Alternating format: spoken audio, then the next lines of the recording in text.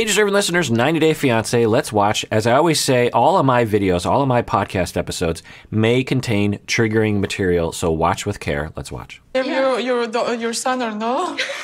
It's a weird question. Oh my God, Yara. All right, I'm gonna drink to that one. Okay. Yara, so why is your baby not sleeping in his own bed? Because I was by myself and I don't need a crib. It will be a lot harder later as she gets older. I know that. Because it's going to become her routine. So this idea, or this debate, is a huge problem in America in particular. And there are different pockets, and I realize that America is, there's 400 million people or something, so there's a lot of different ideas about this. But the baby needs to feel safe. The baby needs to feel cared for. The baby needs to feel understood and paid attention to. And it's really healthy to sleep with the baby. Now, on the other hand, you want to have mommy and daddy time. And how do you facilitate that? Well, maybe you get a babysitter. Maybe when the baby goes down to sleep and you just kind of know, like, yeah, usually we get about an hour here. And, you just go in the other room. But this notion that the woman just said that if a baby that age, that's not a 7-year-old child, that's, it's a newborn, that the newborn child is going to get too used to sleeping with mom and dad, and you'll have a hard time weaning them away from that, is ridiculous. It's like not borne out in the data. There's a lot of different ways to raise a child. There's a lot of different ways to make a child feel safe and cared for. You can use cribs. Some kids take to cribs faster than others. But the notion that Yara has to defend herself as someone who sleeps with the kid, particularly because Jovi isn't home for most of the child's life, and so the baby is used to sleeping with Yara, and Yara's used to sleeping with the child. It's not a hard thing to do. And this notion of like the child's going to become too attached, too dependent, too needy, it's actually the opposite. When you reject children in this way and force them away from you unnaturally, they actually will become more needy. Children want to become independent. If any of you have been around kids or had your own kids, from day one, they want to get away from you. They want to come back, but they also want to get away. The key is to have balance between those two states. They can come back to you, a secure base, when they feel safe. They can venture off and play with the toys when they're 1 year old, and when they're 17, they can take a car out and drive and take someone out on a date or something, and everything in between. But they need to have that secure base and that secure attachment to return to, so that that can give them the security to go off and do things.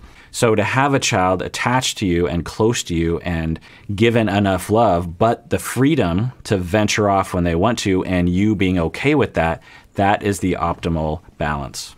I know that, but she'll miss me. She'll wake up and then she'll stay with my mama. Whoa. I want actually, when she will grow up, she'll have a house in my backyard. So, you sound like a psycho. She's not going to be very independent if she stays in your bed. I know. It's a direct opposite. Now, she doesn't have to sleep in the bed, but it's okay if she is in the bed, is what I want to say. It's actually the opposite. When you, in general, push too far, and American parents do this a lot, particularly in the past, where there'll be this very early message of don't spoil your child, don't create a dependent child.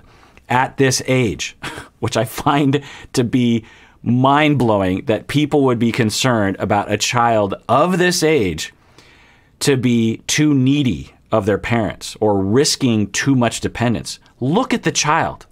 The child can't do anything on their own.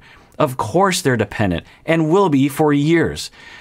So this notion, so Americans, what they will do, because of pressure from the outside and stigma or shaming, is what's happening right here, is they will reject their children too early in general, not only by putting them in cribs too early, but by emotionally pushing them away too early.